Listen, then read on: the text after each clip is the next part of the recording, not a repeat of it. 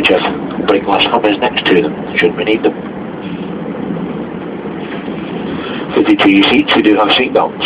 They have a legal requirement for you to wear them throughout your journey. If you're found not wearing them, we are involved in an incident, we'll have their insurance invalidated, we won't get any money from a claim. If we are routinely pulled over by the police and also a national inspector, once again, they will issue a fixed penalty notice, and that is payable by you, not by me or National Express. The police do have the power and the equipment in which to look inside the CCTV system we have aboard, and we use this to limit it against you in the court of law.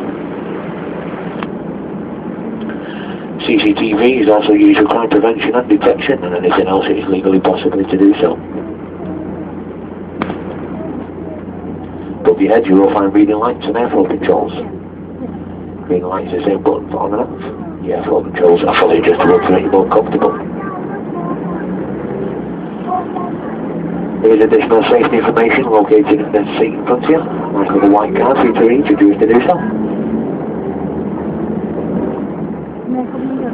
There are two sets of first aid and fire extinguisher kits on board this vehicle, one above the front door and one at the rear just outside the toilet. Yes, that's right, we do have a toilet on board, that's there for your convenience. Please take care when using that facility in case of harsh braking and sharp turning and you bump in your head. So for you gentlemen, you might want to be slightly later and can take your seat.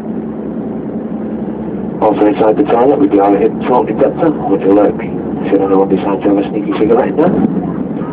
That will only come to one conclusion. The coach will come to a stop, and you'll be asked to leave the vehicle to walk the rest of the way. National Express do operate a no smoking and no alcohol policy. The same applies for booze. Anyone found drinking on board this vehicle will be asked to walk. The use of personal items such as mobile phones, MP4 players, DVD players, etc. are personal to you, that's why you bought them. So please come in respect for other people on board this vehicle. And keep your music to a personal level and your conversation even personal. This service does have scheduled breaks, but first we're going to go to Stockport and then the airport. Then we'll be changing driver and standback services. That driver will then take you down to the West Midlands to enjoy a break.